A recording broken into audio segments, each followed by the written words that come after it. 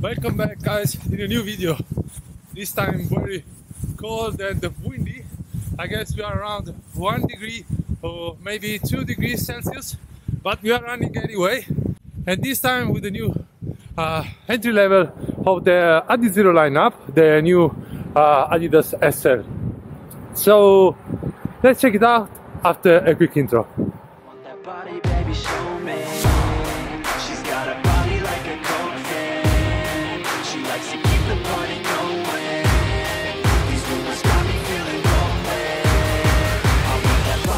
Show me.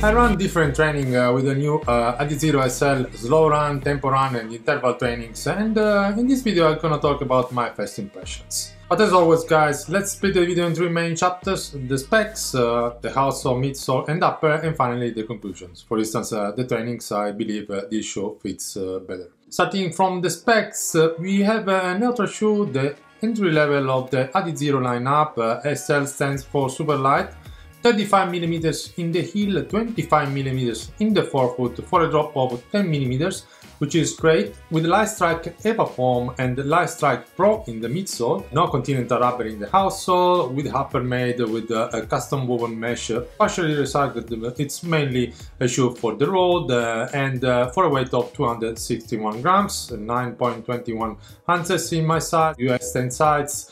And the price is around €30. Let's start now from the outsole, but before to go ahead guys, smash like button, subscribe if you haven't yet, and activate the notification bell. And if you want to support the channel, you can offer me a coffee clicking in the link down below.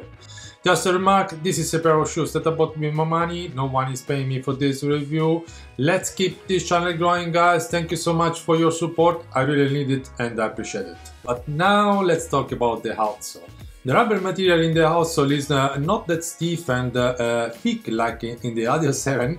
I would say it is between the RC4 and the Adidas 7. You can even hear that from the sound.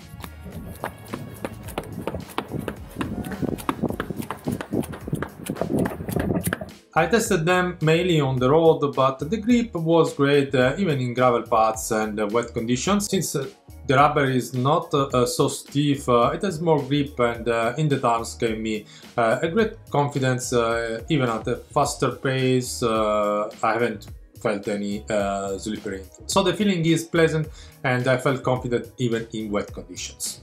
Especially during these days, it's really wet outside. Considering that my Asics is still running, more than 500 kilometers at the moment, I would say at least my prediction for the durability here is 500 kilometers. So far so good, but it is not all, so stay till the end. If you are interested to buy this model, I'll tell you more in a moment. Looking at the midsole, with this stockade of 35mm in the heel, 25mm in the forefoot, the shoe ensured a great comfort to my calves. My knees were not on fire, and even during long runs. And I have to say, this is my favorite drop and stock, especially in a shoe to use daily. As expected, it is stiffer in the heel and softer in the forefoot, but the feeling was better than the usual Light Strike, because even in the heel was quite comfortable. I know it is strange to hear about that for the Light Strike form. Maybe Adidas understood that the Light Strike is light, responsive, but for such shoe is pretty stiff. The shoe has neither the torsion system nor the energy rods, therefore it is clear that Adidas wanted to deliver a light shoe, versatile, comfortable, but not necessarily focus on the performance like the other models in the lineup. But then now my question is, why the SL20 version 3? Anyhow, Adidas always confused me with all these models. This time it is a quite stable shoe, very wide in the forefoot, look in comparison to the Adidas 7 for instance, and check my ride looks okay despite my small pronation. To be honest, it doesn't seem Adizero shoe. It feels wide and big, but the upper helps in this regard because wraps pretty well the foot. Checking the running dynamics, so the average ground contact time, lower values indicate a better response, and the average vertical oscillation ratio, lower values indicate a better efficiency or running form. We can see that the shoe, it doesn't shine neither for the efficiency nor for the response, even in comparison with other shoes I have reviewed in the last video, and the feeling somehow reflect the dynamics this time. Very comfortable running at an easy pace, but not particularly responsive or efficient. Let's talk about the upper now. The upper looks stretchy and very strong, with less room than usual in the forefoot. It is breathable, but not super breathable, especially in the collar, which is huge. Too much necessary padding from my point of view. So the heel counter is comfortable, the padding helps to wear the shoe, no need to use the extra fabric in the heel cap, but it doesn't lock the heel in place like in other shoes. But still the lockdown is not that bad, and the heel is not slippering or moving even at a faster paces. The tongue is not a gasketed tongue, but it doesn't move, and it has a good padding, but it is a bit too high in my opinion. The laces are traditional and flat, and the lockdown system is working great.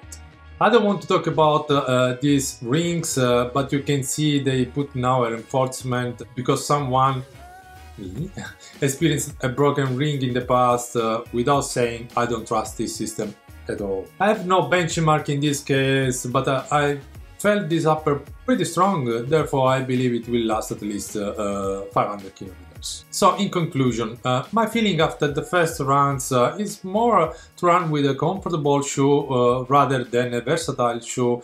When I run at a pace of 4 minutes 15 seconds per kilometer, I haven't felt any support for the rolling motion, despite the forefoot looks pretty carved and pronounced like a rocker. But I would have appreciated more form in the midsole of the foot to have a better and rounder roll or ride. So I would suggest it for sure for training, especially for slow runs, to recover the fast days. This shoe would be really great, offering you the right protection and comfort you look during the recovery days. I see this shoe a perfect daily trainer, but unfortunately I can't compare it to the Boston 9, which was much better at a faster pace and more versatile. The price is still okay. I hope guys this was interesting. Don't forget to subscribe if you haven't yet, and leave a like if you like this content. It is especially during this phase when the channel is not yet monetized that I need your support to go ahead. With that being said, as always, thanks for watching. Until the next time, keep running.